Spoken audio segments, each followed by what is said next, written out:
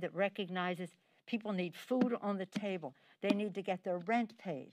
They need money in their pockets. They need their unemployment insurance to be there. They do not need a whole What has shifted now when they're on board with this piece that's come out of the Senate? Perhaps you missed what I said earlier.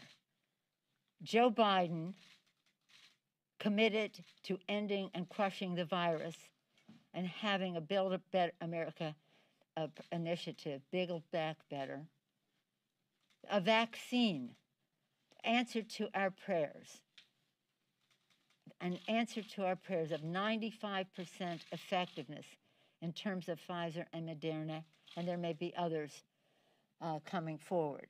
That is a total game changer. A new president and a vaccine. A new president and a vaccine. So there's nothing to, these are different. What was then before was not more of this. This has simplicity. It's what we've had in our bills. It's for a shorter period of time, but that's okay now because we have a new president. That's okay now because we have a new president.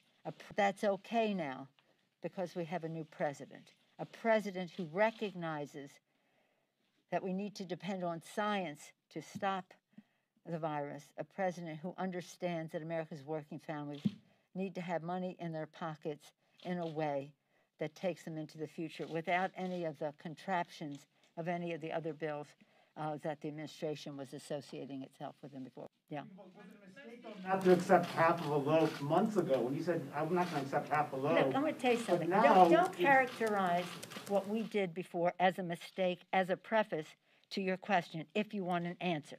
Look, I'm going to tell you something. Don't characterize what we did before as a mistake. That was not a mistake. That was not a mistake. It was a decision, and it has taken us to a place where we can do the right thing without other, shall we say, considerations in the legislation that we don't want.